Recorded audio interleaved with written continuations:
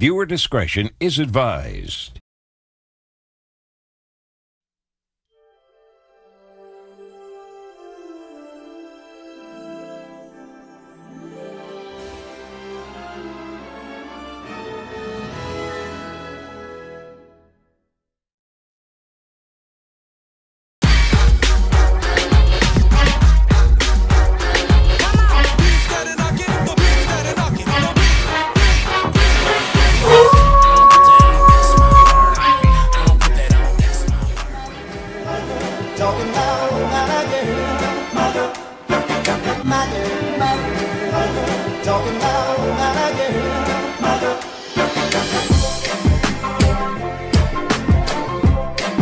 Okay, so we're almost at Christmas Day, right? And the NBA season has been fun. Meanwhile, Draymond Green's having all sorts of issues. And we just covered that he got suspended indefinitely because he kept on punching people, kicking people in the dick, and also punching people in the mouth. So Draymond has been out for the past few days. And they're saying that he's going to be out for at least 3 weeks of action. So that's not that long, but he's already began counseling.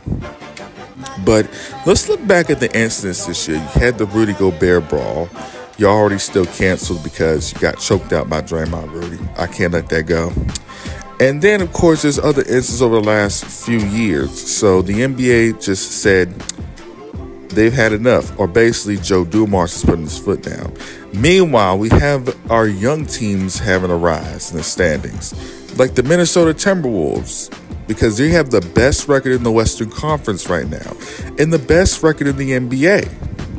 So it's really fun to see all these young teams getting some shine, finally.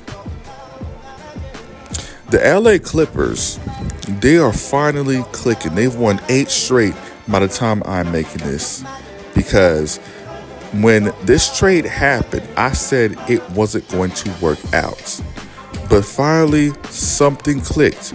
Russell Westbrook got agreed to come off the bench like a man.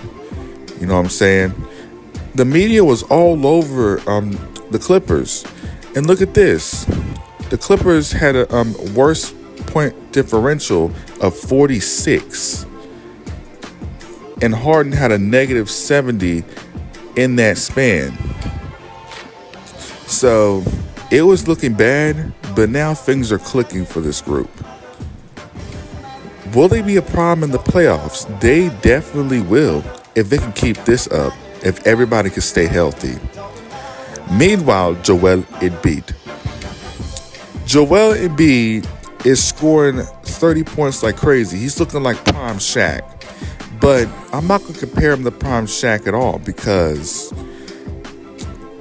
Joel Embiid has a lot more to prove, because he actually wants to win a championship. That experiment with Ben, I somehow broke my back shooting free throw Simmons, it wasn't working. The experiment with James Harden, it wasn't working. So they only need 2 superstars, homegrown superstars, to lead that squad when they're healthy. You know what I'm saying? I would love to see Embiid win a championship.